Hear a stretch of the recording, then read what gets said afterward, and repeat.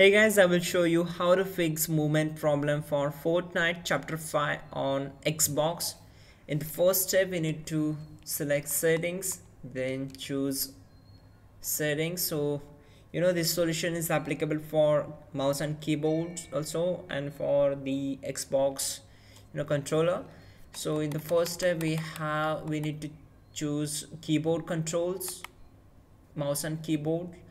Once done, select keyboard movement. On the right side we need to choose, if it's off, then on the use custom diagonals.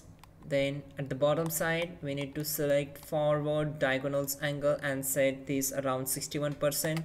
Then choose strip angle as 76. Once done, just go back to game tab. This is Xbox settings. So for the movement we need to turn on the toggle screen option.